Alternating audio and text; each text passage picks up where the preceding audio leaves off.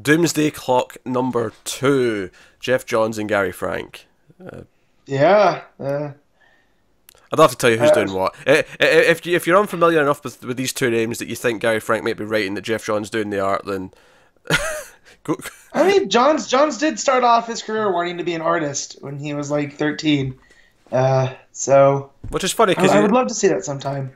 I mean maybe he's alright as an artist, but I'm glad he didn't go down that path just because. Oh, me too. He's my favorite writer. So, and then when you team him with one of my favorite, like this is probably my favorite creative team.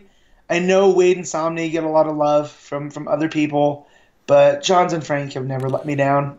Picking off where we left issue 1 with Rorschach, Ozymandias, Marionette, and Mime. What is it? Is that his name? And the mime. And the Yeah. mime. Yeah. And Not Harley, not Joker, as No. I refer to them. yeah, not Punch and not Jewel or Julie. Yeah, that one too. So many. we get like a flashback of them, like the mission where they got caught and went to prison. We actually get a glimpse of Manhattan in this time period, who chooses not to kill them because he senses that she's pregnant, which does beg the question: did she have the baby, and where is the baby? Yeah. Well, that was her introduction. That's how Ozymandias got to her. Is dangling that carrot. So, but I love that scene. I really like it is the Frank art because the way that he draws faces. Oh yeah, he's so especially expressions. the panel with Mime putting his head through the window. Yep. I particularly like that panel. Very good panel. So no, all that it intercuts with them getting their costumes back, and it's Rorschach's even questioning like, why are you giving them their costumes and their makeups? Like, hoping for cooperation, hoping for a lot. So that. But this so they get in the old ship and they're leaving. There's actually a missile hitting New York as they're leaving. Yeah. And they get some turbulence from said missile, but they're like, no, we're going to this other universe. We're going wherever Manhattan went, and then we cut to Gotham. And we see that we're not in happy times in Gotham. We see that people don't trust the Batman as much as they used to. There's protests in the street. And I have to wonder, because obviously we know this is set a year in the future, and I'm thinking of what's going on in Detective right now. I'm like, oh, is that leading to this? Has that been thought out? And yeah, so we get this idea of Lucius is like, hey, like Batman's still useful, but the public opinion's not the same. And we have this kind of debate. And it's this idea of the heroes not feeling as heroic as they used to, and the public perception of them changing, and all those kind of themes. And obviously, he's doing a Rorschach test when we first see him, Which I love. And you look at the first two, and you're kind of like, yeah, you can make up what those are. The third one is designed deliberately to bring about certain emotions. In everybody, which kind of undermines the point of a Rorschach test. But I like what they were doing there. They're kind of playing up on that dichotomy between Rorschach and Batman. Yeah, especially these flawed heroes that work the streets. Because later on, when you see the panel of him with his dead parents in the street, in the alleyway, and then you see the Rorschach test right next to it, showing you the exact image, just like, okay.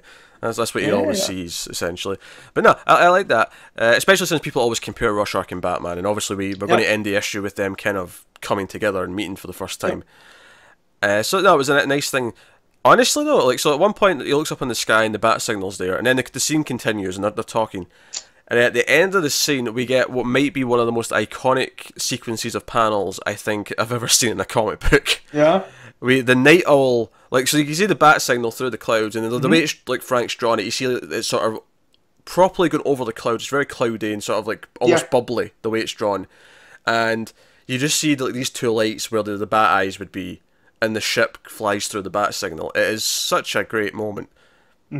And yeah, so they're here in the DC universe, and they handcuff the marionette and the mime. They're bringing the cat, which Rorschach doesn't understand, but Oz is like, hey, no, he's the compass. Like he's going to be useful. But they go to the library to investigate and see, okay, what's on with this world? What's going on and what's happening in the world? And they're like, oh, some of these characters, these people are fictional on our Earth, and well, let's try and find out what happened. Let's explain to them. Let's find the smartest man in the world. And the two he comes up with, Lex Luthor, of course, and also Bruce Wayne. Now, I think it is a little bit debatable who the second smartest. No.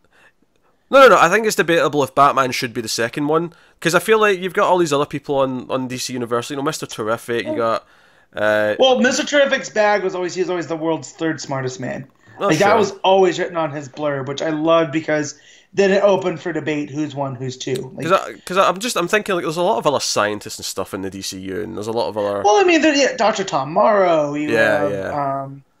I'm trying to think some of the other Wonder Woman's villain. What's her name? Veronica Kale. Yeah. She's another one that's super smart. So yeah, I mean, but it really drives the point home that this is always a thread that I always wanted in a comic, and I'm glad that Johns is doing this of Lex Luthor Corps versus Wayne, and Especially since you find out earlier on that LexCorp is trying to buy Wayne Industries. So board. So that's what Lucius is talking to Bruce about, and he's kind of like, well, the board votes no confidence. Like, there's nothing we can do to stop this takeover. And again, and if they get in, they're going to have everything, yeah, Bruce. and like, again, you need to stop this. This mirrors the whole idea that the cynical Lex Luthor is going to overtake the heroic Batman because because the public opinion and the opinion in this case of the board is changing, that they're going to like give in to this like powerful cynic instead, and so that theme's sort of running through the various plot lines, which is really nice.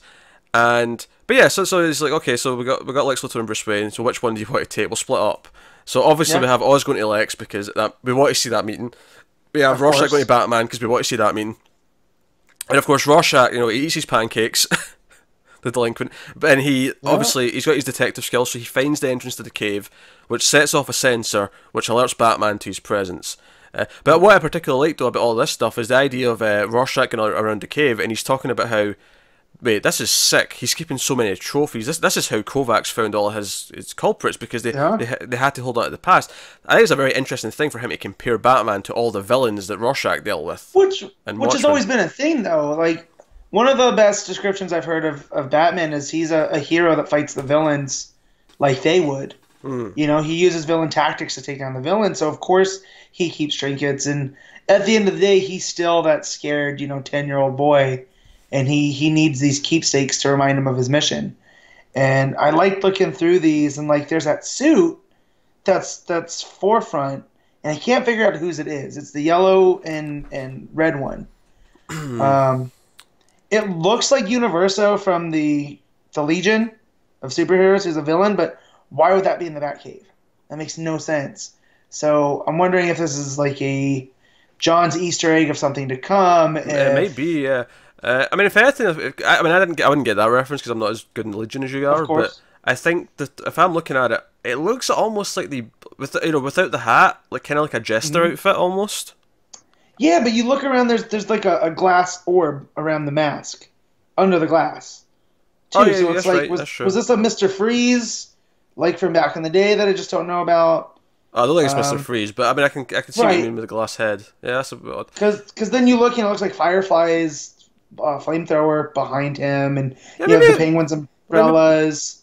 I mean, maybe it's just an old Firefly costume. I mean, I don't know what the Firefly looked like back in the Silver Age or whatever, but yeah. So I just I look into these things behind, because we have the issue in the button of the Flash going through the JLA, of course, satellite that was just all there, and Johns never does anything by accident, especially with Frank.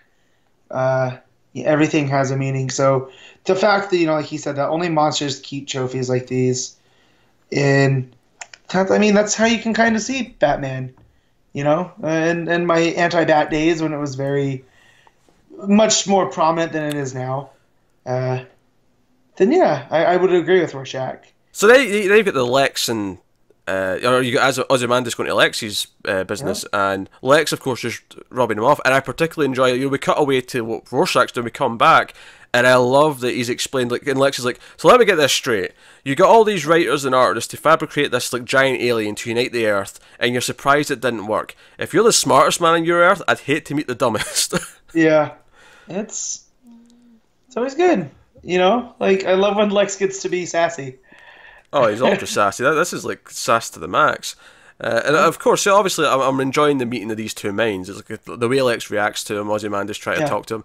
Well, it was on that fantastic cover that my shop didn't have any of, with Lex in his boardroom with Ozymandias' hand on his shoulder, and it's not that at all. It's Lex actually going, well, who the hell are you? What are you doing here? None of this checks out.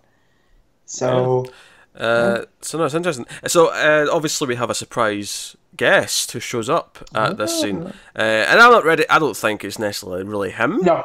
I would speculate lots of things. I mean, I don't think it's in his head because Lex also reacts to gunshots, so something's physically there doing this, but it appears to be the comedian who talks about how, last time comedian came for, or last time Ozymandias came for him, he wasn't prepared, he was sitting watching TV, but now he's ready to take him on. Which means something's playing off of Ozymandias' memories, right? Because we can assume he's the only one that would have known that. Is, comedian's final minutes were him and Ozymandias. So either this is just a figment of his brain tumor, which I've seen a lot of speculation of, or this is Mr. Oz. That's a slip. Manhattan. This is his first strike on this, because they speculate that this was the Earth that Manhattan came to, and he's been here a while. So let that speculation fly. I think it's more than speculate at this point. I think they've tracked him here. Yeah, that's what I mean. But they know he's hiding, but they don't know how, if he's blended in, who he is. Which, again, let that speculation amongst us fly on who he's been hiding as. I don't think this is Manhattan. I feel like this is too early, and probably the least interesting way. Honestly, if I have any complaints about this issue, is that this comedian cliffhanger at the end, it just kind of feels a bit like shock value, and next issue it may not amount to much, and maybe I'm wrong in that. It may end up being like a big deal. It feels like that's such an obvious cliffhanger to do. It's like, someone who you thought was dead in Watchmen is here in the last page. Like, it was so obvious that at some point we were going to get an issue end like that. So if anything, I'm glad to get out of the way now. Don't do it again, because of course. But yeah. But I like the bigger cliffhanger that we see, the mime and marionette. Him using his invisible stuff again. He pulls out an invisible lockpick, which apparently works because they get out. Yeah. So we see they're free. They're free in Gotham. They're loose. It'll be interesting to see how Batman reacts to this pair. Given they are kind of similar in some ways to some characters that he's dealt with, and so on. So that'll be curious, and of course we have the first glimpse of the Batman Rorschach meeting with him being, "You ate my breakfast."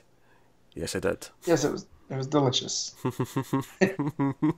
We know he can't pass up pancakes because he is human, But I just love that they were wrapped in foil, left for Bruce by Alfred, like in the library, like the most random place to leave pancakes. The idea of Batman dancing around the warped justice logic of Rorschach is fascinating to me. I cannot wait to see how this is tackled next issue. Well, we know with Kovacs everything was black and white, and it doesn't seem like that's the way with this new Rorschach. So even that the difference between the two as well, that could be one of the threads for the series as a whole, is maybe Batman kind of like lets Rorschach grow a little bit, like in kind of this Rorschach, not Kovacs obviously, but maybe gives him a sense of there's better ways to do this or something like that. I don't know. And then we get to the back matter, which I thought, did you read all of that? I didn't read all of that. I did sort of skim it, and I saw the whole idea of the Superman theory, so there's this distrust that's getting spread in the DC universe at this time in the timeline, where everyone's kind of suspicious because most superheroes, most people with superpowers, all seem to be American. Yeah, and why is that? Yeah, so people are starting to theorize that it's like the government were experimenting, and this is all. Yeah. And they get into the origin of Metamorpho, who we know is returning through metal, which is the fact that he's showing up here was a surprise to me.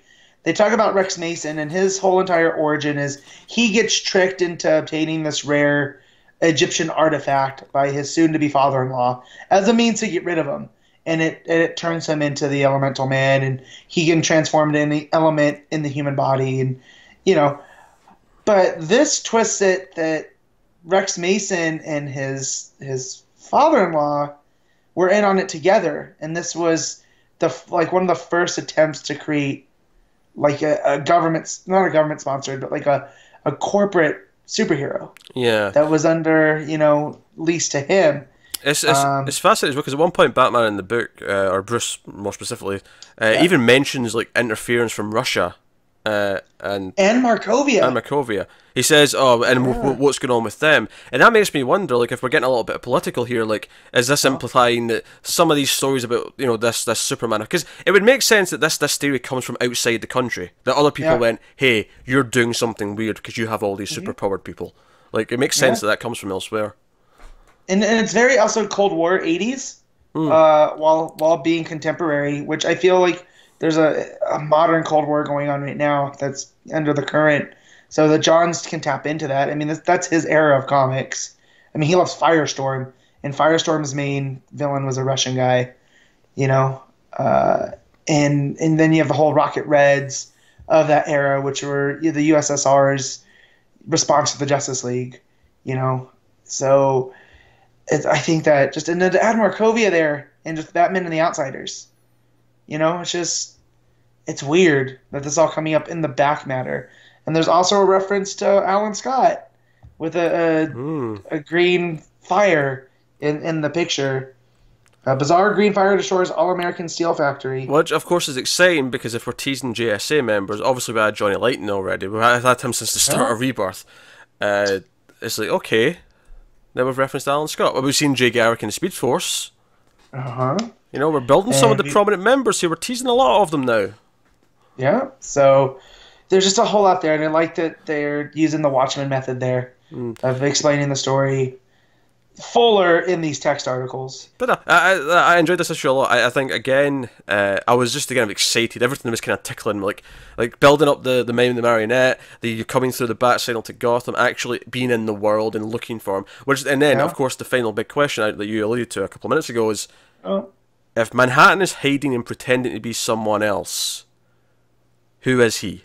And have we been seeing him over the past year and a half? Yeah.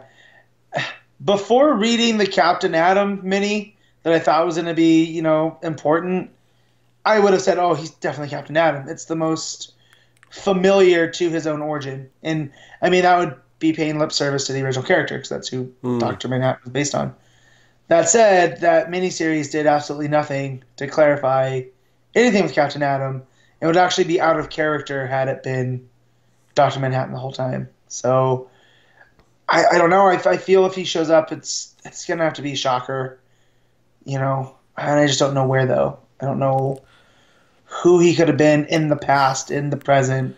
I mean, I wonder if we find out he's been someone fairly prominent this whole time, and the real version of that person is, you know, is somewhere else. You know, kind of like how someone was, like Tim was trapped in Ozzy's prison, displaced. Yeah. I wonder if we get something like that, or who would make some sense if it's unless, like, I'm trying to think. Is there anyone who's typically in the JSA who's still around, and maybe we could find out, oh, that's really Manhattan, and then the real version is actually someone who remembers the JSA. I don't know. I'm just trying to. Yeah, or not even just the JSA specifically. Just, I mean, could be Legion, but I don't think there's any Legion people running around. No, that has more to do with Imra in Arkham, and I think we'll get to that soon. But those seeds are planted in the Button, so I'm also trying to go back into the Button and him seeing or Zoom saying that he saw God and there was that blue aura. I feel now that was a red herring, and because if he had seen God, then is Manhattan actually not on this Earth? He's just influencing this Earth through that. Like, there's so many possibilities. I mean, he could be doing both. He could be here in disguise, but also influencing it. Yeah. What if he's Sassy Alfred? Oh God. I don't know. I think obviously the speculation is going to remember. I think with every passing issue of this, we're maybe going to have more ideas and thoughts as to who it may be. My only negative takeaway out of this was I want issue 3 right now. I don't want to have to wait another month. That is fair. Obviously, the art's fantastic. We talked about the art a lot more in the last issue, but just worth mentioning. Obviously, I mentioned a couple of specific moments, but for the most part, it's just phenomenal from start to finish. Yeah. I have no complaints. The other thing, too, was John's and Frank, the nostalgia panel, where Marionette talks about Veet's perfume called Nostalgia, and she talks about how everybody loves it, and once they get a whiff, they can't get enough. And if that's not the meta commentary on this entire, what's been going on with Rebirth, I don't know what is. Like, I thought that was just a smart, and the way that it breaks down over the panels, and you're talking about his other stuff. His newer stuff's not as good. Nothing compares to Nostalgia. I was just like, man, Johns is cutting loose in a way that I haven't seen, and I've read a lot of what he's done. Yeah, no, it's exciting. As DC fans, it's exciting. Like I say, my only real criticism would maybe be that the comedian cliffhanger is just kind of an obvious thing that they had to do at some point. So it's sort of landing. Okay, I'm not mad at it, but like I was kind of expecting this, and it just feels like something that was going to happen.